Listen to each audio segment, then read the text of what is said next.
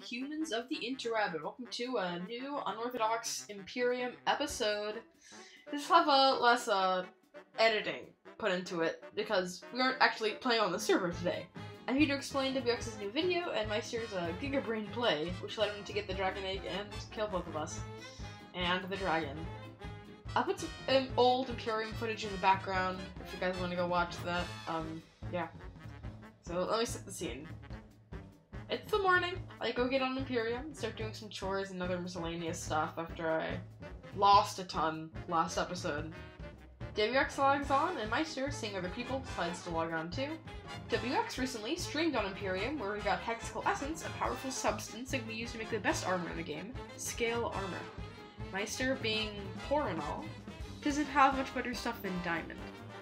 WX threatens to kill Meister after Meister hangs around his territory, and Meister, as you may guess, did not take too kind to this. He probably has some Week 101 PTSD or something. After a little while, WX has gotten tons of ender pearls and is about to go to the fortress, and Meister got the I Spy achievement.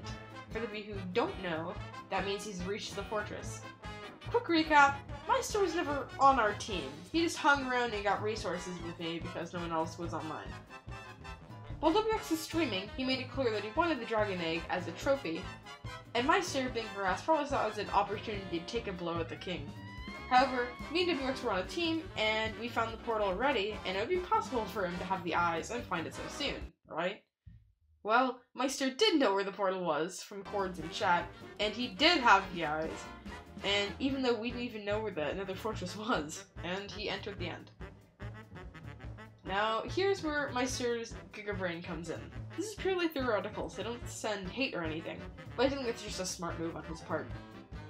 Before we started the server, me, Meister, Cam, and WX made the spawn and found a good location. During this, we were all in God mode, creative mode, making stuff and everything. Ender chests are strictly prohibited on the server, to encourage raids and looting, of course.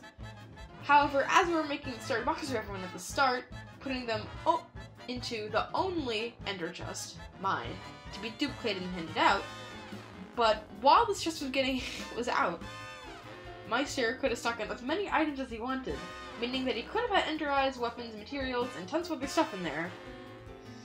But, you know, before the server started, I used X-ray to possibly find any chests stuck under the ground, and I cleared all inventories, and I thought that was enough, but I guess he could have hidden stuff in that ender chest.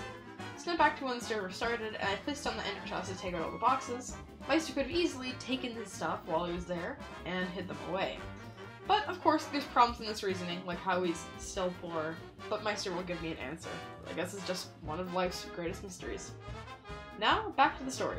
Meister entered the end, and while WX was still traveling over there, he died. He fell into the void. Thinking this was a victory, WX set his spawn outside the portal and went in.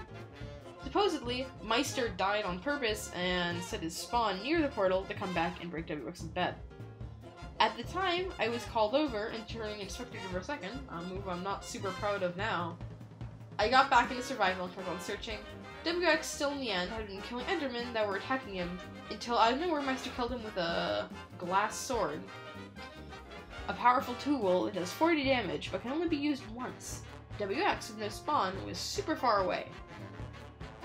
Meister started killing the dragon, but once I entered the end, he was nowhere to be found.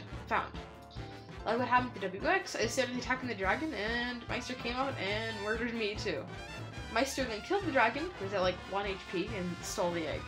For the next 30 minutes, he found refuge in the Minecraft credits, and we couldn't attack him. Meister ended up with scale armor, XP, diamond gear, food, and everything else we had. And that's a wrap! Meister made himself invincible by staying inside his colony, and we can't do anything about it. To be honest, hats off to the guy, I'm impressed. He killed both of us. Well, I'll see you guys in the next real episode. Goodbye!